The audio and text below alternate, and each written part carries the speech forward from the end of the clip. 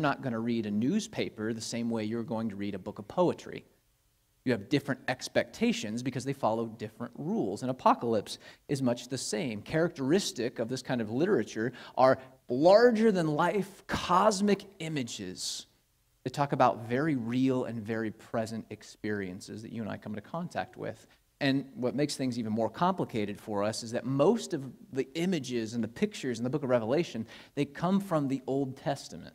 In fact, all of them come from the Old Testament. Most of them from the books of the prophets, which is like our least favorite section to read in the Old Testament. So because of our biblical illiteracy, we look at this strange book with all these weird pictures and we don't know what to do with it, and so we're easily intimidated. But this is not a literal book. Neither is this a predictive book. There's a temptation to open up the book of Revelation alongside the evening news and go, oh my goodness, Iran just launched an attack against Israel. It's the end of times, end of days. It's in the book. It's right here. God help us all. That's not what this book is. It is not a fortune cookie. It is not Nostradamus. This is a book written 2,000 years ago to people who were in the middle of a very present struggle and needed a message. Now, that message is very timeless, but the most predictive aspect of this book is to look into the future and say, hey, guess what? God wins. That's the only prediction it makes, guys. And that's probably enough. And when we come to this book, we have all these strange images that we're going to unpack that have a message for today that speaks to our real lives that we encounter every single day. And the one we're going to look at this morning comes to us in the book of Revelation chapter 12. If you have your Bibles, I want to invite you to open up to Revelation 12. If you don't have your Bible, you can follow along on the screen behind, or you can download the FCC Monmouth app, and the sermon notes should be the very first item on the home screen. Tap that. You'll have your passages and your outline ready to roll. We got a lot to cover. We don't have enough time for all of it. I'm going to speak very frankly this morning. If I step on your toes, it's nothing personal. I'm not gunning for you. We just have a lot to say, and I don't have time to mince words. If you miss something, I'd encourage you to listen to the podcast. It comes out, if not this afternoon, Monday morning. A lot of messages in Revelation chapter 12. The one most important for our purposes this morning is really a revelation, if you will. You live in the middle of a war. Like right now, presently, you are in the middle of a great celestial conflict. You live in a war zone. It's described to us like this, chapter 12, verse 1. A great sign, we'll pause there, a sign, a vision, I saw something like, these are all phrases that show up throughout Revelation, which is a big indicator that we're not dealing with literal things. A sign points to something, right? So a sign appeared in heaven, a woman clothed with the sun, with the moon under her feet and a crown of 12 stars on her head. She was pregnant and cried out in pain as she was about to give birth. Who is this strange lady with such a weird outfit? Who is she? Well, in a couple of verses, she's going to give birth to a messianic figure, a savior who will rule over the earth with an iron scepter. It's Jesus. And so there's a temptation to read this and go, well, this lady must be Mary, the mother of Jesus, right? Understandable how we would guess that. Probably not the case, though, because there's a lot of other imagery in this picture. For instance, this crown of 12 stars. The number 12 is a very important number in this book and really throughout all the Bible. I mean, you think, how many tribes were there in Israel? There were 12. God's Old Testament people are symbolized by the number 12. Coincidentally, Jesus, as he's instituting this new covenant, he chooses a number of disciples. And he could have chosen 6, he could have chosen 22, but Jesus chose 12 disciples. Not a coincidence. Because God's New Testament people, this new covenant is a continuation of what was before. 12 is synonymous with God's people. Book of Acts, chapter 19, the Apostle Paul goes to the city of Ephesus, and he preaches the gospel there. And a number of people are baptized and receive the gift of the Holy Spirit. And Luke summarizes, he says, there were about 12 in all. Which is, let's just be honest, that's a weird number to round to, is it not? We usually round to like 10s or 5s. There are 15, 20 people there, right? But 12. Why not about 11 or about 14? Why about 12? Because it was a very deliberate choice. Luke is trying to communicate that, hey, the people of God aren't just Israelites in Jerusalem. They are extended into Gentiles across the ancient world, even in the city of Ephesus, which was in Greek. 12 is the number of God's people. So when we look at the book of Revelation, this lady who is oftentimes synonymous with Israel in the Old Testament, it's depicted as a woman wearing 12 stars. This is Israel. This is God's people, we should say, not the nation of Israel. This is God's people. And from God's people comes this Savior. But before we read about the Savior, we got to read about the enemy, because this is a war, is it not? And we read about him in verse 3. Then another sign appeared in heaven, an enormous red dragon with 7 heads and 10 horns and 7 crowns on its head. Its tail swept 1/3 of the stars out of the sky and flung them to the earth. The dragon stood in front of the woman who was about to give birth so that it might devour her child the moment he was born. What the heck? Like, here's this fancy lady minding her own business, and this weird deformed dragon shows up. Who's this guy? Well, when you and I hear the word dragon, we probably think of something that kind of looks like this. This is sort of an anglicized depiction of a dragon, this quadrupedal lizard that breathes fire and has wings and everything. But when ancient Near Eastern people, like the people John was writing to, the book of Revelation, hear the word dragon, they oftentimes thought of something like this. Because the word dragon is synonymous, sometimes the exact same word, as serpent, depending on the language you're reading. This enormous serpent showed up. Now, where have we seen this guy before? Yeah, he shows up all over the place. We can go back to the very first story, to the garden, where a serpent tempted mankind, where a serpent made war against God's people to separate his creation from the Creator. This is not a stranger. This is an age-old adversary, Satan himself, the enemy of God's people, shows up to devour this coming Savior, deliverer, who is Jesus. And we read about that throughout the New Testament. You can read about Jesus and really from birth. King Herod, threatened by this idea that a king would come and depose him. He sends soldiers to the town of Bethlehem. They murder every boy who is 2 years and younger and attempts to just destroy this king before he's a threat. You think Herod was that smart? You think that was all him? He's like, yeah, let's kill a bunch of babies. No, this is the dragon waging war against the Messiah. You can go to Jesus' adulthood. First thing he does in his ministry, he goes into the wilderness. And in the wilderness, he fasts for 40 days. He draws near to the Lord. He's attended to by angels. It's a time of preparation, but it's also a time of temptation, where Satan shows up and says, you don't need to do this whole cross thing. Just worship me. I'll give you everything you want. There's warfare happening. Book of John, towards the end of Jesus' life, Judas Iscariot betrays the Lord. And John's he doesn't mince a lot of words. He says he fell under the influence of Satan. And then you can just look at the cross, an instrument of death, where the Son of God died in what was appearing to be a great defeat. We read about this throughout the New Testament. There is a war raging here. We keep reading. We look at verse 5. She gave birth to a son, a male child, who will rule all the nations with an iron scepter. And her child was snatched up to God and to his throne, and the woman fled into the wilderness to a place prepared for her by God, where she might be taken care of for 1,260 days.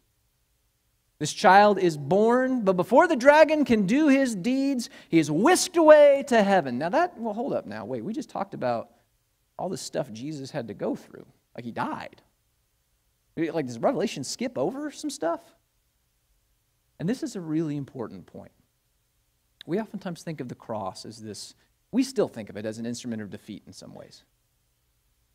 But from a biblical perspective, there is no resurrection without the cross. There is no ascension to the throne where he sits at the right hand of God without the suffering of the cross. What Satan decided or determined would be an instrument of death, God takes and turns into the processional, the coronation ceremony of the king. It is through the cross that Jesus attains victory and is declared, as Peter pronounces, the Son of God in power.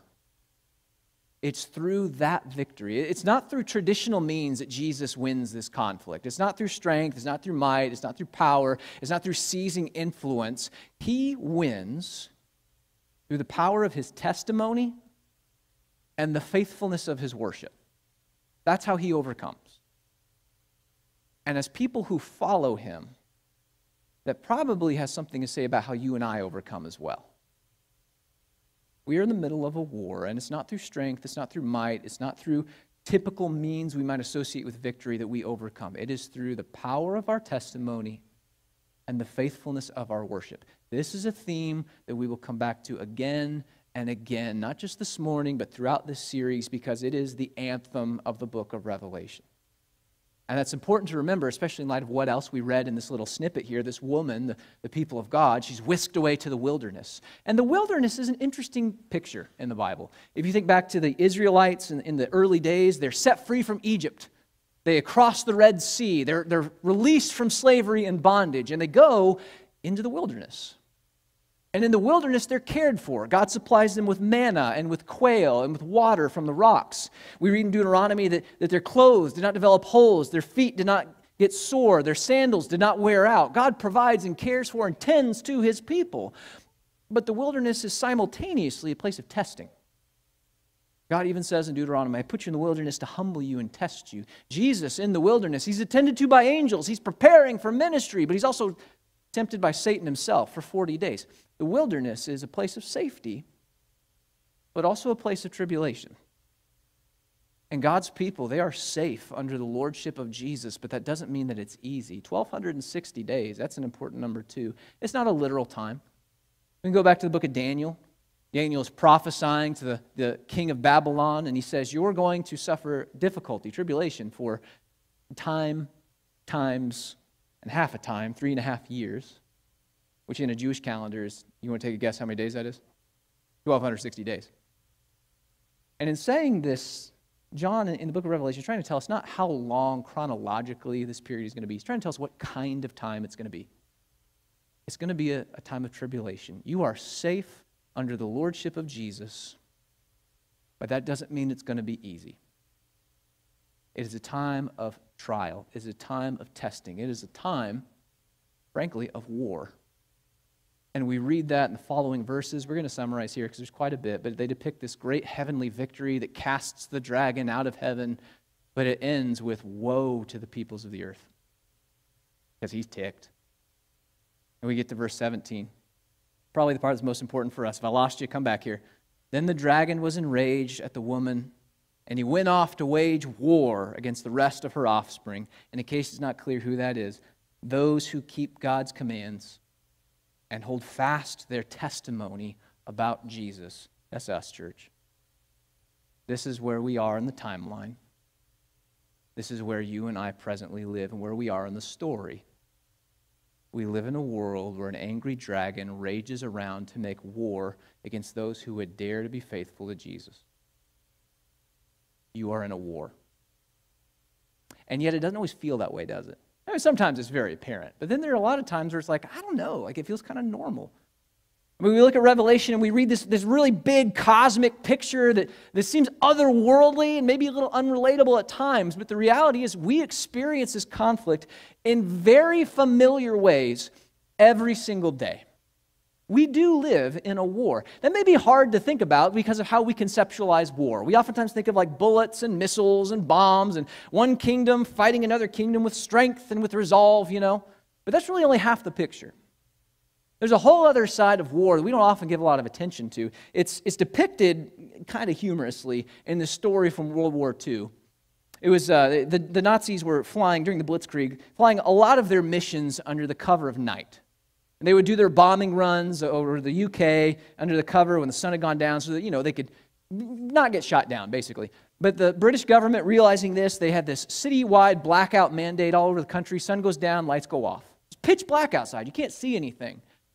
The Nazis couldn't see the cities. They couldn't see the enemy. And yet, the British Air Force was shooting down an abnormal number of Nazi bombers.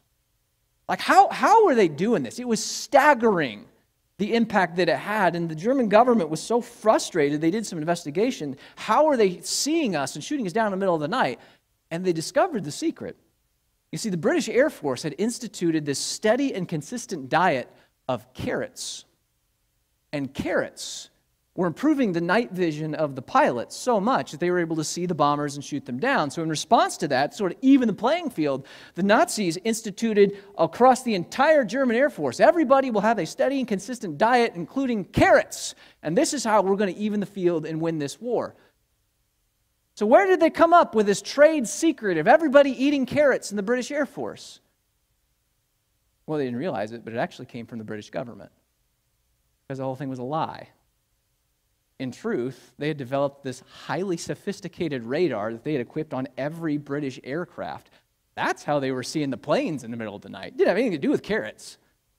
But they would much rather have their enemies pursuing carrots and root vegetables than know the truth that there is a sophisticated technology that they need to pursue. It was propaganda and deception. And that's part of warfare as well. It's not as big, it's not as flashy, and oftentimes it's the part of the warfare that we get caught up in ourselves, which is why we don't notice it. But both of these aspects, they're very present, maybe not in these big cosmic ways, but in the everyday ways that you and I experience this cosmic war.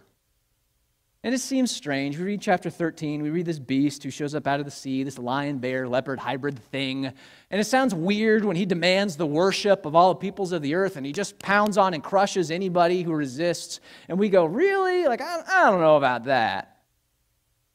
But then we think about this past August 6th, when a friend of ours, Ajay Lal, brother of this church, who is a preacher in India, let the world know through Facebook that he had been placed under house arrest by the Indian government. The armed guards stood outside his door while effigies of his body were burned in the streets by religious extremists.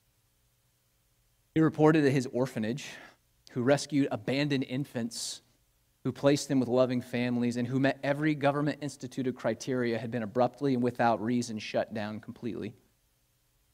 His hospital, which had a much lower mortality rate than government-sponsored hospitals, had become subject of undue scrutiny from the federal government. And all of this because Ajay is a Christian minister who preaches to thousands of people the gospel of Jesus instead of the message of Hindu and the state government.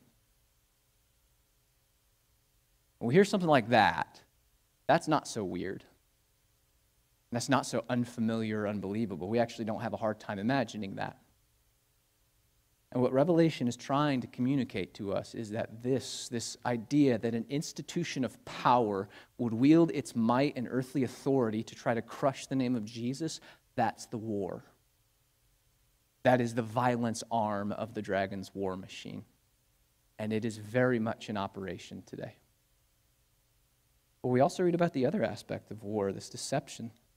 And it seems weird. We've got this creature in chapter 13. We'll talk about him in 2 weeks. He shows up and he looks like a lamb.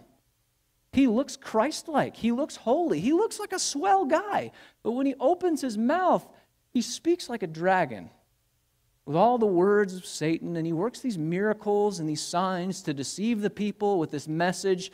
Go and worship the beast of power. Go and worship the beast of authority. Who is like the beast? And that seems odd. Like, is there this dude that's going to pop out of the ground and start, doing all this weird stuff? That seems unrelatable. But I would encourage you to think back just a few years. 2019, global pandemic, fears stoked to their highest, and yet in the middle of it, with very few exceptions, every talking head on every screen had coalesced around the same message. We had questions. Did this come from a lab? I mean, it seems like we should investigate that. That might save a lot of people's lives. Or is this the result of some sort of gain of function research? And in both instances, we were told, no, it's not that. The government said, no, everything's fine. Now, fast forward a few years, and what we found through investigation and Senate committee hearings is that not only is it possible, it's probably what happened. And before I lose any of you, we're not wearing tinfoil hats here, okay? There's a lot of junk that came out during that time that should be dismissed and just, we're not going to listen to conspiracies. This is factual information. And the fact of the matter is that an incredibly powerful cultural institution lied to and gaslit people for over a year for one purpose, to advance this idea that we should all just trust the government because they really care about you and they're going to save you.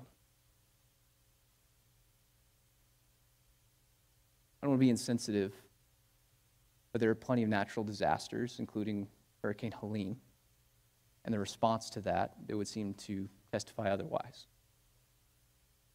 And here's my point.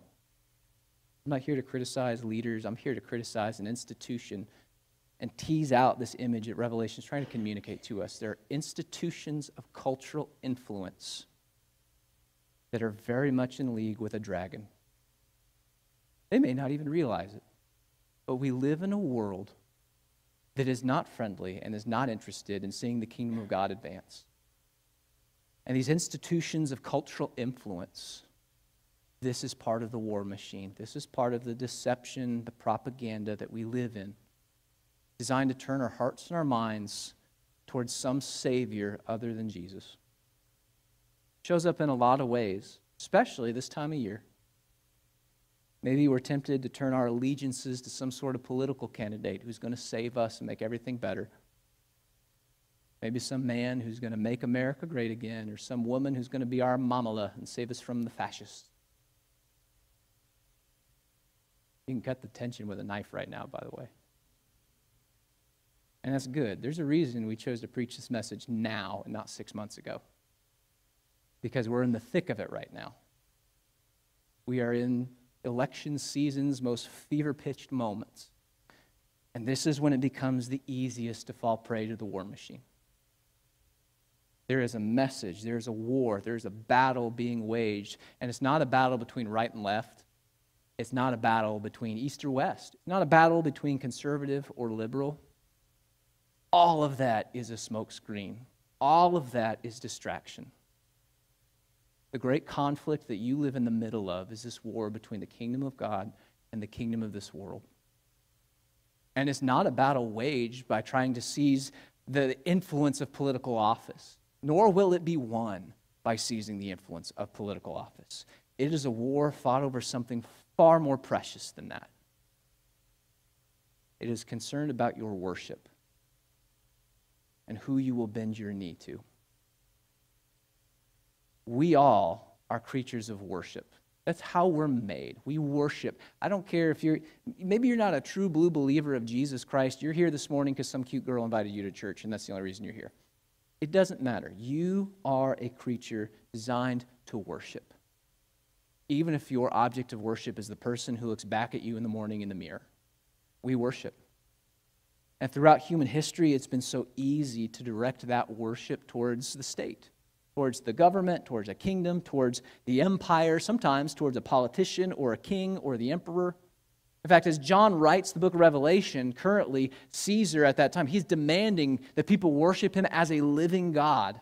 A whole religion develops around the worship of the king. It's called the cult of the emperor. It's an insidious and incredibly influential religious institution that's invading not just the world around him, but also the church itself. It is a great adversary that John is trying to encourage the church to overcome through the power of their testimony and the faithfulness of their worship. And once every 4 years, I watch otherwise faithful people fall victim to the same cult.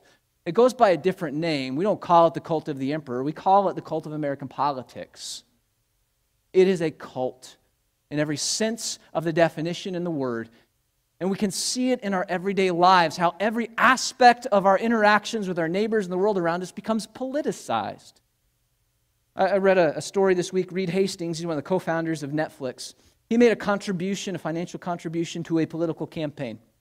He announced it, disclosed it, made it public information.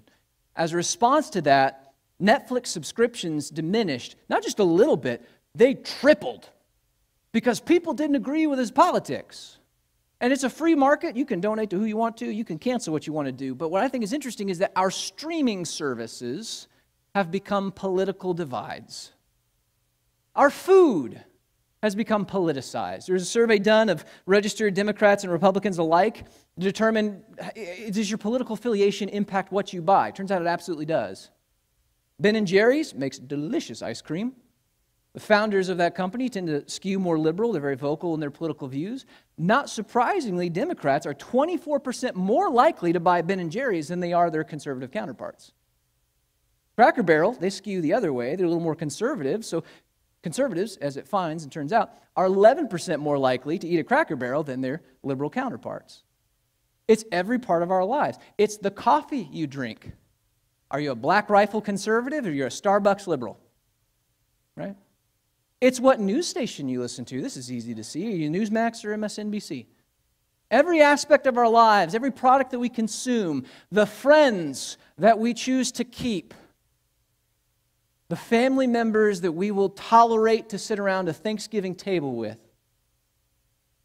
Everything from our morality to how we view our neighbors to our priorities and values seems to be defined increasingly by our politics. And these are all things that used to be defined by the faith that we claim.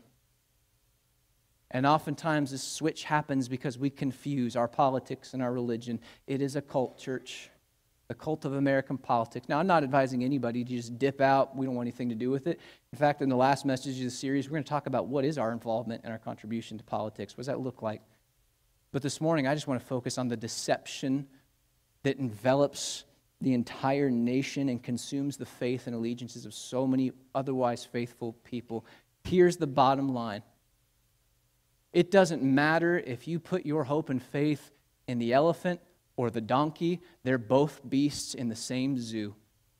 And eventually, without exception, every beast serves the dragon. There is only one throne we bow before. There's only one kingdom that we belong to. And it belongs to the Lamb, who was slain but lives again. This war is about your worship. And worship, by the way, is more than just the songs you sing on Sunday or what religious text you choose to read. It is how you live your life. It is who dictates and determines your values and your priorities. It is the entire worldview that you sculpt your life around. That is our worship. And just like the king who came before us, the greatest weapon in our arsenal is our worship, our faithful worship. That's what this is all about. There is a dragon who seeks to claim your heart. Do not give him the satisfaction. Do not bow your knee and pledge your allegiance to any Savior other than Jesus. Let me make this very plain. Some of you have grumpy looks on your faces, so I'll just assuage some of your concerns. I don't care who you vote for. I don't care what your party affiliation is. I don't care what your view on particular political issues are. I really don't. Here's what I care about. I care immensely about who you worship. I care immensely about your practice of justice and mercy. I care immensely about your extension of grace and forgiveness to your neighbor. I care immensely about your faithfulness to the King, because that's the party platform of God's agenda. That's what we serve. That's what we advance. And this time of year, in the madness and in the noise, it's easy to lose sight of that. And you'll never hear me say this. I got to give the devil his due. It is a grand deception that he has woven. He says to his affiliates, you know what? We're not going to pound these people in the ground. They're a stubborn lot, those Americans. They'll just galvanize around a cause. That just won't work. So here's what we'll do. We will convince them that the best way to serve God's kingdom is to lose themselves in issues of this kingdom. Ooh, no, this is better. We'll convince them that the gospel of reconciliation is best represented by the divisive nature of American politics. That'll get them. Or my favorite, we will convince them that Jesus, who was crushed by an empire, is best served by becoming the empire. It is a grand deception. Don't fall for it. Don't play the game. Don't pledge your heart to the beasts. Recognize the Lamb. Follow him in wielding your weapon of faithful worship by living like him, by representing the reconciliation of the gospel, by speaking truth with grace and compassion, by being people of Jesus before you are a Republican or a Democrat. We got a lot to talk about in this series. Next week, we're talking about the beast who deceives by posing as a savior. Throughout history, people have had this tendency to deify leaders. Every time it happens, it disappoints, or worse, they become despots who do untold destruction. We have to be wise and shrewd, church, and remember who the King really is. That's next week. Week after that, Revelation chapter 13, the second half of it, we're talking about the beast who deceives. We live in the middle of a spider's web. We live in a culture that is woven together through institutions of influence, be it academia or entertainment or arts or you name it, that are not aiming to glorify God, but whether they realize it or not, serve a dragon. And we have to be wise enough and discerning enough to recognize it and know how to navigate it. That's week 3. Week 4, we're talking about the mark of the beast. What is it? Is it a barcode? Was it a vaccine? Is it a microchip that you're going to get? It's none of those things. It's really, honestly, we're going to talk about the mark of the Lamb. We don't talk about that one as much because it's less salacious, right? But it's actually way more important and what the book actually wants to tell us about. You belong to somebody without exception. You wear somebody's name. Make sure it's the right name. Last week, we're going to talk about probably the most challenging, the one I'm most excited about. Where does Christianity fit in the context of the United States of America? What is our role? What do we do? Should we even get involved in politics? And should we care? What do we do with this? It is complicated, and yet there's a very clear call that God gives to us that has no party affiliation, that is bipartisan in every sense of the word, and that seeks to serve him the way we're called to do. We're talking about that the last week. We got a lot to get through in this series. I hope you'll make it a point to join us as we try to navigate the zoo. If I stepped on your toes this morning, it's nothing personal, all right? But hear me when I say this. Maybe get over it. All right? I'm just preaching the Bible, okay? You can wrestle with the Holy Spirit all you want. That's between you and God.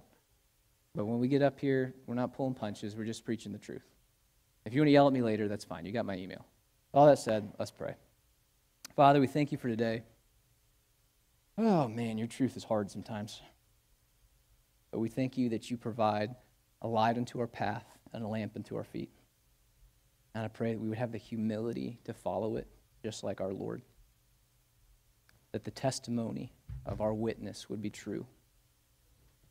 We pray that the faithfulness of our worship would be consistent and untainted. We pray that you use us to be a force of good in this world, that we would not shrug it off or run away from it, but that we would engage it with the power of the gospel to bring about redemption and reconciliation in your name, that you would use your church as a source of healing in a tumultuous and divided time. And through it all, may Jesus be held high and may his name be magnified. In that name we pray, Father. Amen.